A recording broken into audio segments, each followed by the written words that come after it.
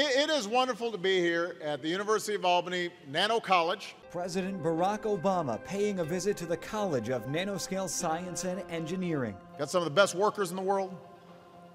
You got an outstanding university.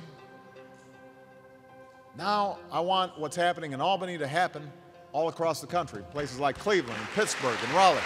And touting the college's educational curriculum and innovative public-private partnerships as a model for the entire nation. This is one of the only colleges in the world dedicated to nanotechnology.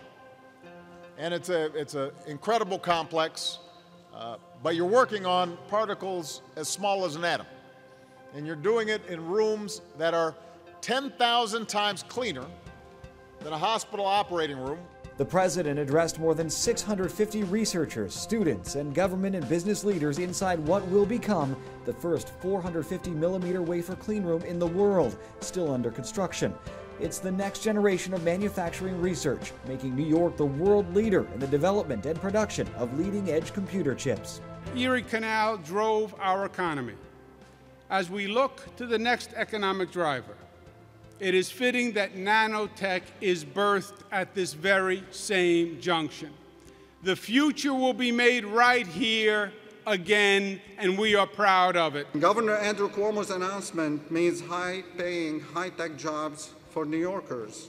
More than 2,700 scientists, researchers, engineers, faculty, students work on site here at CNSC.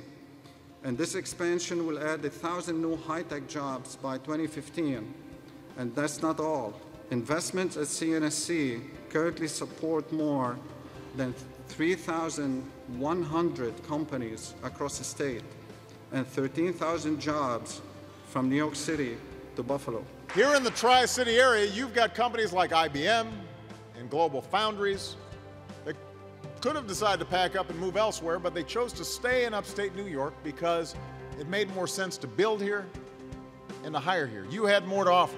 We are building semiconductors made in the USA and exported all around the world. Doesn't that sound great? The national spotlight further revealing the opportunities for students, businesses, and researchers at CNSE and inspiring a way forward for the U.S.